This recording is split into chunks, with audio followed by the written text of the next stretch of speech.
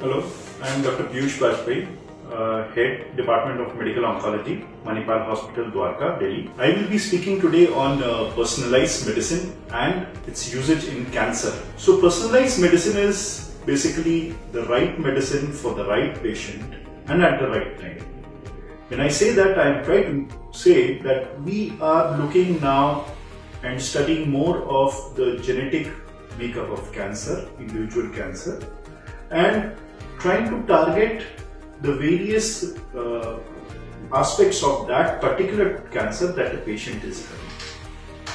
So every cancer in every patient is different, and therefore one size fits all approach is no more being practiced. We look into personalized tissues, the tissues are looked into, and we look into the particular characteristics of those tissues. Those tissues are further analyzed by various molecular methods. The most common being used is next generation sequencing.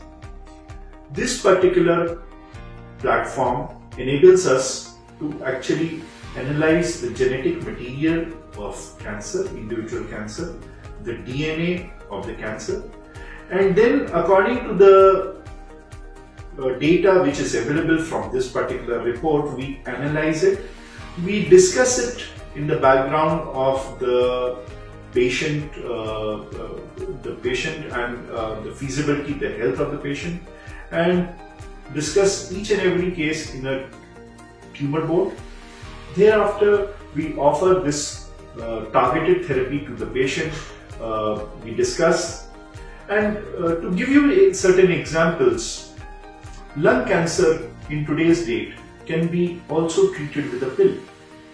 You might not need a chemotherapy always for lung cancer. Some examples are for lung cancer, EGFR mutation, ALK mutation, ROS mutation. If these mutations are present, these actually cause cancer to progress. These are also called driver mutations. These mutations can be checked by oral tablets. Likewise, in breast cancer, you have certain subsets of breast cancer which are like estrogen positive, which can also be treated majorly by tablets only at times. You might not need a chemotherapy always, so please do discuss with your oncologist. Also, in breast cancer, a very important part is played by the presence of a HER2 receptor. Targeted therapy is quite easily available and also is playing an important part in increasing the survivability.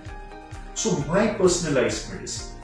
Because the one-size-fits-all approach has now proven to be inferior in efficacy as compared to a targeted approach, and therefore personalized medicine is here to stay.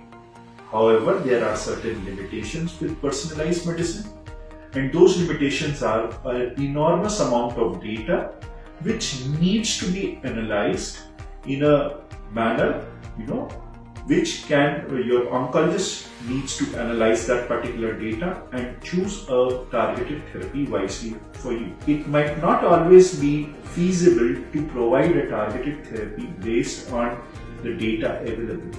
So the limitations is also the availability of the drug. However, there are also certain compassionate basis programs which are there, and one can actually arrange for a drug through these compassionate basis programs as well. So that is how medical oncology has progressed and is actually benefiting patients in a big way.